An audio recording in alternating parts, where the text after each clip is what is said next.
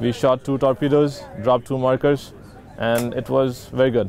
Hardik Godara and his team are from the Indian Institute of Technology, Bombay, in Mumbai. This year has been so far the best year for us. There are 37 teams representing schools from all over the world trying to get their submersible drones to navigate an underwater course in a massive oblong pool that's nearly 40 feet deep.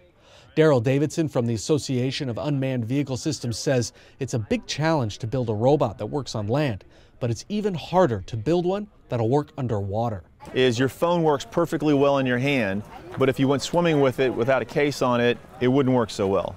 Water and electronics and computers don't mix. While some teams clearly have a lot of money to spend on their robots, Jason Ploho from the San Diego City College team says money isn't everything.